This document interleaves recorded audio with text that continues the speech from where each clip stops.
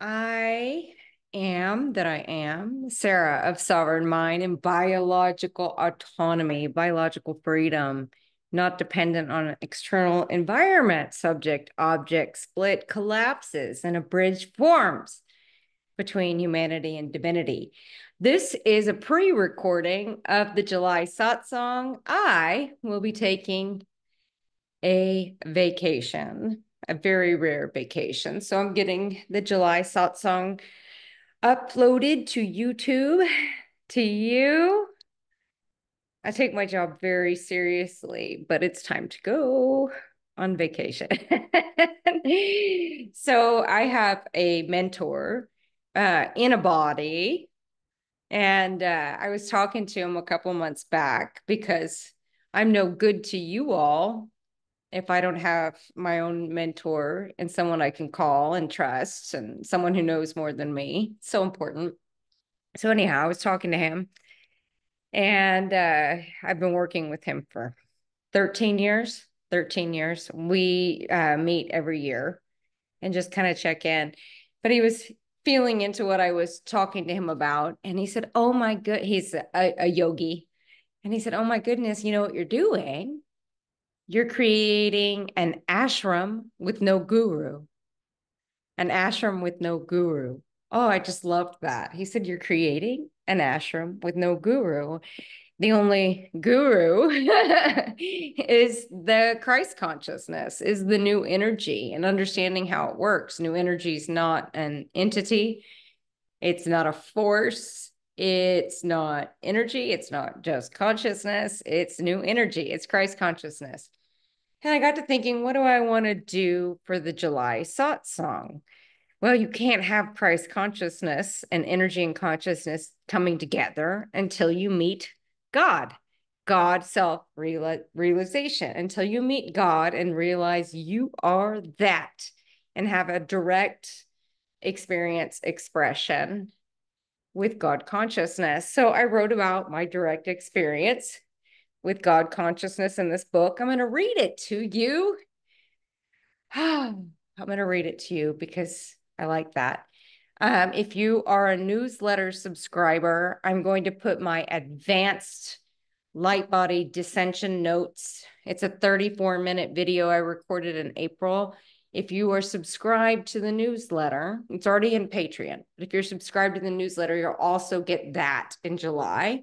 And this July Satsang is just for the YouTube subscribers. Are you ready? So this is the book, Becoming Sarah, a modern self-realization story. And it takes place on classic Earth reality from the year 1980 to 2017. 2017. Chapter 19, I Am God Too. October to November 2017. You know, ungrouping is just a tiny piece of this. We got it out and now we're moving on. In October of 2017, after my return from backpacking through Asia and driving out of the collective Crimson Circle consciousness of Colorado, I ended up in a tiny town called Dixon, New Mexico. The population stands at 926, a number that goes consistently up and down as people don't tend to stay too long. Outside the grocery store, a migrant apple picker sold me a piece of fresh baked apple bread for $2. I opened up the tinfoil package and took a bite. It was delicious. I ate a little in the last few days for no reason other than I was in my free energy body, which doesn't elicit hunger. Soon I switched back into my biology, energy dependent body, but not before whatever took place completed. On a road trip with my dog, Ollie, we slowly made our way from Colorado to Texas for my mother's 70th birthday in my white pickup truck named Toby. Toby still sits in my driveway, although he doesn't go anywhere but the beach and back to surf. I just surf, which is why my hair's wet. I took Toby out for a spin. I hadn't taken him out in a while. So we were driving from Colorado to Texas in my white pickup truck named Toby, which now has a camper top with a mattress in the back. It's my favorite way to travel. Yet for a break, I booked a rental home for a week, feeling another major shift in consciousness about to roll through. Fall bloomed before my eyes in a brilliant show of fiery orange and sun-soaked yellow leaves that marked the tree line. A stark contrast that popped like a painting against the sea sky. Crispy brown leaves crunched beneath my feet. The air did not contain a drop of moisture as it stood motionless. The changing leaves served as the perfect backdrop for this experience, of which I have come to know as, more than a year later, the final let go. Appropriate, as it was more of a dissolution of everything I thought I knew, rather than a spring-like bloom into realization. It was more a death of knowledge than an expansion of consciousness. I became empty, not full. It felt a free fall into the inky void as I twisted and spun away from the perceived light. I wasn't going towards the light. I was falling away from it. The bloom would come later. A constant flow of dissolution of knowledge and integration of wisdom running simultaneously that would eventually flow into new life. The final let go is a sensation that flowed through the corners of my consciousness many months before I arrived in Dixon. It is a lighter term for the sacred art of surrender, which has gone out of style as all words of consciousness cycle around like the seasons. Like any major shifts in consciousness, this sensation floated around me, swirling in the ethers of self before making its way into full embodiment. I saw it first in the corner of my eye as a spark of light, a possibility. Then I held it in my hands. I turned it over, feeling it with each sensory cell in my fingertips. Next, I tossed it out. Watched to see if it came back. When it did, the little bolt of lightning flowed into me through my feet bottoms. I writhed in pain. A copy of myself, the wiser of the two, sat in the corner of the bedroom, watching the self that was twisting and turning under the bed sheets, freezing next to the space heater in the rented shack. The temperature dropped below freezing outside and the fire had gone out. My dog curled under a blanket at the foot of the bed, a wiser copy of himself, watching it all from the other corner in the bedroom. When I look at this moment outside of time and space, or in human terms, in hindsight, this sensation of folding onto myself was present in many lifetimes. That's the funny thing about realization. I believed in this life there would be a point, a hard line drawn between realized and not realized. I believed it would be some magical moment of shift into bliss before and after. It's rather silly now, and yet here I am writing about a moment in time and outside of it. Before enlightenment, in my mind, was a destination rather than a continuously flowing experience. It was, in limited awareness, a static point on a linear timeline rather than a shift in awareness that is always dynamically in expansion and allowing more of itself to enter, more of the old to dissolve. Now I understand there is no static victory point of realization. in which you pinned a medal on yourself. It's far too grand for that, while not being grand at all. Grand in a sensational inner experience rather than grand in the physical human notion of it. A superhuman walking on water? Nope. No one will even notice your shift in consciousness unless they too have dared to cross the threshold. For it would be another mirror. And in realization, you no longer need a mirror of another to reflect you back to you. You exist, and you can see yourself clearly, and perhaps for the very first time, know who you are. You do not need a reflection. Yet, when the big shift in consciousness flows in, you realize you were never not realized, and it ripples through your awareness, waves in the ocean of consciousness. For me, that is the working definition of it, of embodiment.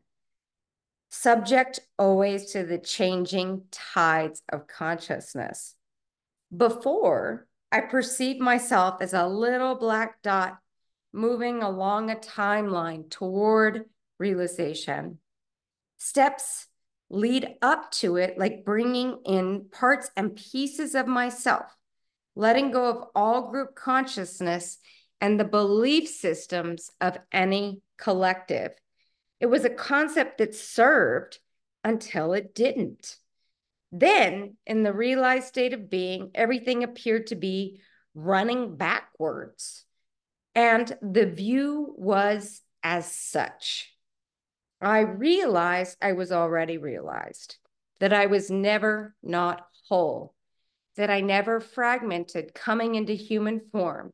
And this whole time, I was simply understanding how I got there, how I found this state of being. The realization ran through every lifetime experience. I began to see beyond linear time how every major crossroad I came across, I was already choosing in awareness of what was to become.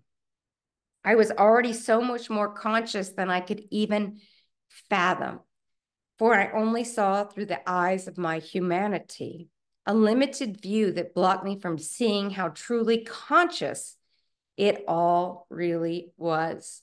I saw how amazing I already was, that there was nothing to heal, to fix, to make whole, or to learn. I started to understand why I chose certain things for myself. I understood why things didn't work out or why I sailed through previous experiences unscathed. When I first heard about the final let go, it was from Moria. He used completely different language for the same thing. The language of consciousness is ever evolving and ever cycling to keep it appearing new, to keep it unweighted by limited perceptions thrown onto it like a rubbish heap. Sometimes the words must be burned like trash until they can resurface anew. Moria called the final let go the sacred art of surrender. Instead of using the language, I am God too, he called it being a vessel for the will of God, an experience described in my first book in great detail. And I wasn't sure what it meant for my human life. I wondered a lot about what would happen to my identity, my independence, my sovereignty if I simply became a vessel. Would I feel empty and without purpose? Now I realize sovereignty has nothing to do with identity. And I actually would become more sovereignly me as I became this vessel of pure consciousness.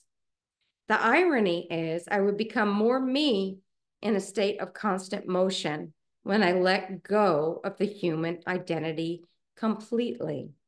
Let go of the ego. This is the freedom. This is what lies outside the zoo.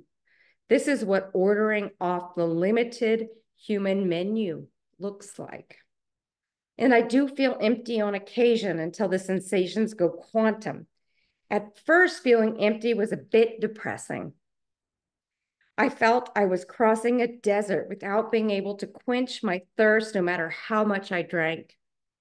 Yet I sensed deeply I was making room for a new experience, for living life sans definition. I shifted my perception of emptiness to seeing it as having the space to be me, room to be consistently in motion for the maximum joy experience that awaits us all in new life, free from the stagnant form of human identity, free from the suffering caused by a fixed human role in a fixed human reality. Purposeless, for sure. Along with the identity, the mission to do anything on earth is stripped in the realized state. Yet it is delightfully delicious to realize there's nothing to do, save, teach, or defend. There is everything to be and become instead. And the word God, so heavy, so laden with belief systems, so tainted. Yet I have no other words to describe what this is for me. So I ask you to go sans definition for a minute or two. For the sake of adventure, for the sake of story, God is my word for the ineffable, a stream of pure consciousness, the energy free space of the I am that I am. I wrote this so many years ago, but I've never read it out loud. Whew. The following is what I could get down on paper from my personal experience that I refer to as the I am God 2 experience, describing what it felt like to become a vessel for the will of God. It was so personal, and at one point it felt too sacred to write about. So instead, I sang about it. I waxed poetic, although I am no good at poetry, because simple sentences would never do it justice. The following is written in present tense, for it occurred outside of time. This is how I allowed nature to show me the sacred art of surrender, the sacred art of letting go. And then I did. I let go, finally. In the ever-present cycle of life, the leaves turn a radiant orange upon the bright blue sky backdrop right before the angel of death appears, gently leading them back to source. The earth below, which created them, and the earth which will cradle them in decay before the time of rebirth. As Ollie, my dog, and I drive down the winding gravel mountain pass in the early afternoon light, I watch the sparkling Rio Grande flow steady below. The canyon carved by its weaving waters allows us to pass with grace to our destination. I observe the landscape with all my visions, human and divine. With human eyes, I see without the river, there would be no safe passage to the other side of the canyon. There would be no path carved into the crystalline mountain, which bends only to the wisdom of the river and never to the will of human drive. With divine perception, I see I too am carving a canyon through the dense mountain pass that was my humanity, with only the flowing river of my soul's wisdom and without the rigid determination that marked my human path for so long. The Rio Grande, which is the name of the river, it just means big river. The Rio Grande, or Grande, essential for this land's existence, further represents a perfect reflection of my soul's irreversible flow, returning to self, the self I left behind when I crossed the wall of fire from the angelic realms and into the physical human experience for the very first time. The river cannot reverse directions. It flows to its destiny. Destiny is from the Latin to make firm. to come firmly into self, big S self.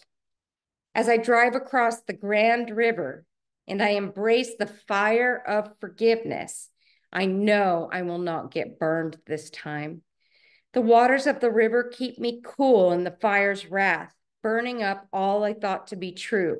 And now I know what I am reclaiming has always been mine and mine alone to retrieve. Me in my natural state of being. Me before I ever crossed the wall of fire. In that moment on the bridge, I reach through the wall of fire and reclaim my divinity, bringing it to this side of existence. I stare in the face of fire with a smile. I whisper without force. It's been a while, my friend. And eons have passed since I felt whole, and no time has passed at all. And I was never not whole. It all folds onto each other, the streams of awareness running concurrently.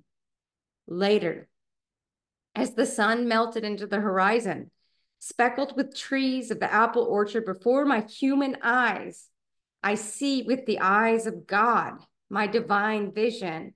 I too am weaving a path back to source through the sacred art of surrender. This experience is too personal, too sacred to share with anyone, I whispered to myself as I began to sweep into a deep sleep, feeling the divinity spread throughout my humanity, weaving a golden tapestry of who I am perpetually becoming. Inhale.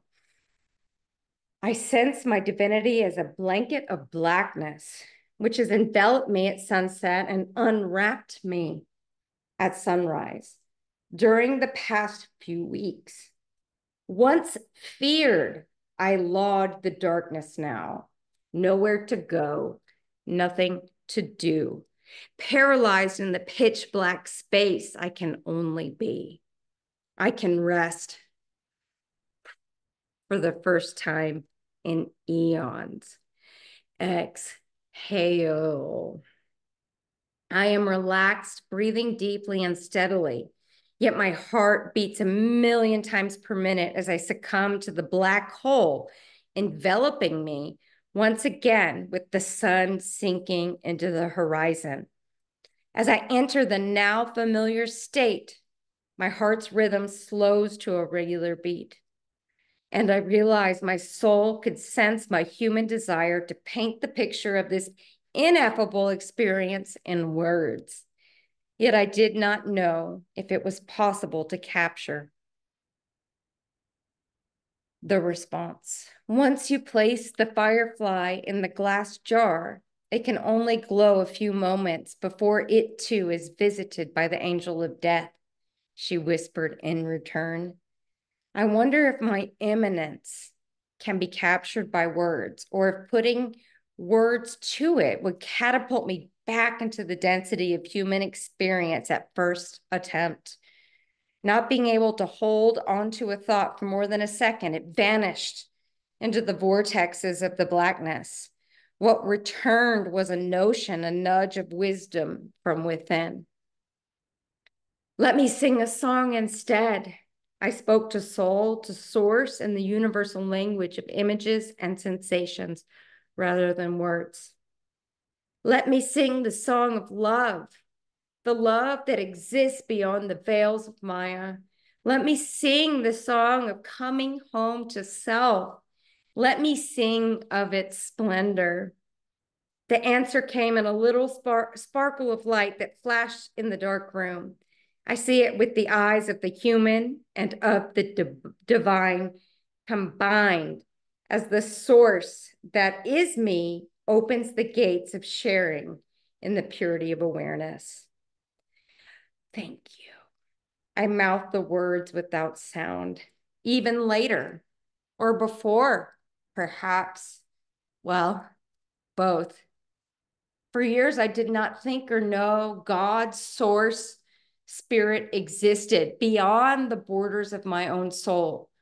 I moved from the concept of an external God so long ago. Indeed, I was the only God I knew, blinded completely by the radiance of my own soul. And what a magnificent experience that was. In the fog of the familiar human amnesia, I forgot that in my soul, source flowed too. I am God also. I am God too. I only needed to dip my toes into its crystal cool waters, allowing the convergence to spread so far to the edges that any edge of self, any border between me and them would cease to exist. And I did not lose myself. Even with no identity, I became more me. I did not lose myself. In my divine vision, I placed my bare feet into the liquid gold of the Rio Grande River, a reflection from the sun above, and I remember who I am. I forgot in my human free will experience that source too existed, and we were but one and the same. And we exist as two sovereign points spiraling on an infinity symbol, meeting in the middle and separating on the extremities.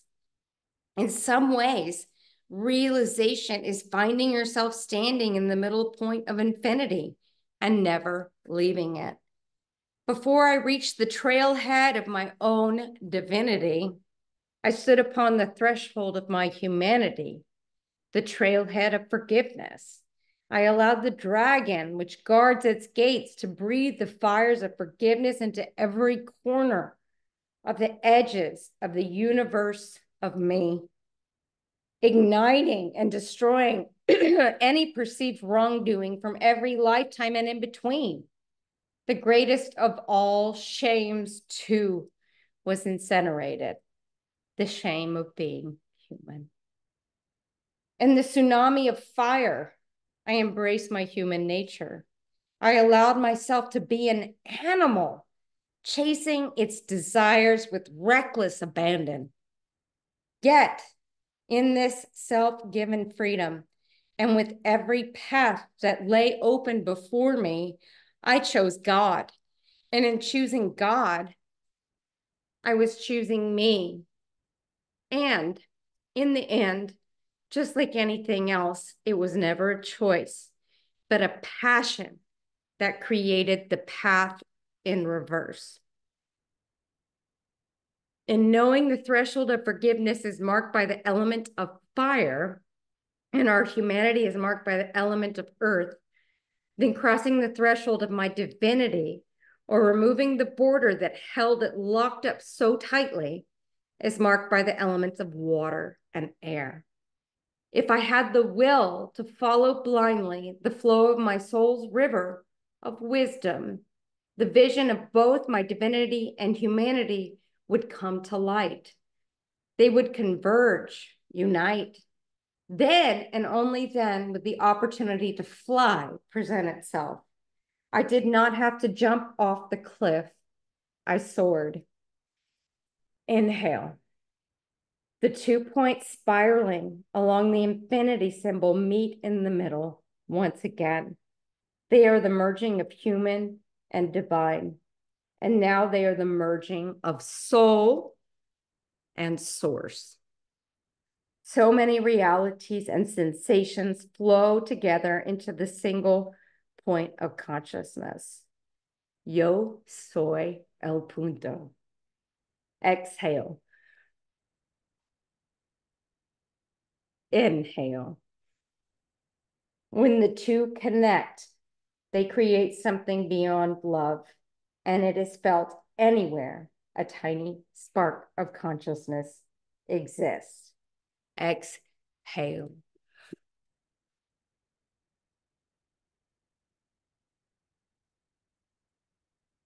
And what's on the other side of ungrouped? Ungrouping is returning to your natural state of being.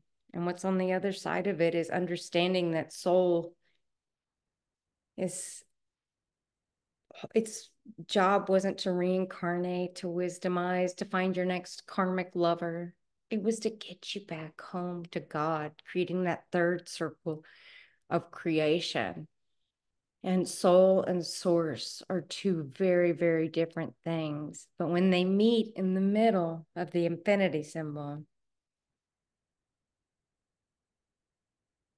where only love exists, then new energy is created. So that's your July Satsang. Again, you can get the book here if you're interested in it. I've been talking about ungrouping and the difference between soul and consciousness since I had this experience in 2017. Because once I had the direct experience meeting God, I really knew it wasn't my soul. And I knew how it worked. I just knew how it worked. So here's the New Energy Creator YouTube Satsang. We are an ashram with no guru, a guru-less ashram. And we're all students of the new energy of the Christ consciousness. Yeah.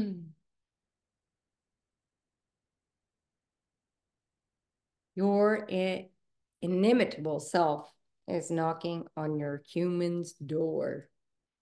Now it's time to answer it. That's written on the back of the book. All right. If you're on the newsletter, check your email inbox. You will also have the super advanced Light Bunny Notes, descension over ascension, talking about the difference and how nature plays into all of this. So check your email for the newsletter. And if you're just joining us on New Energy Creator YouTube page, welcome. Glad to have you. Any soft, sovereign being is always welcome here. You're soft and you're sovereign. You're home. Bring your home that's in you with others who are also home. All right. I am love with you. I'll be back in August for our next satsang, and I will have some stories from my long overdue vacation. I'm so excited. All right, guys.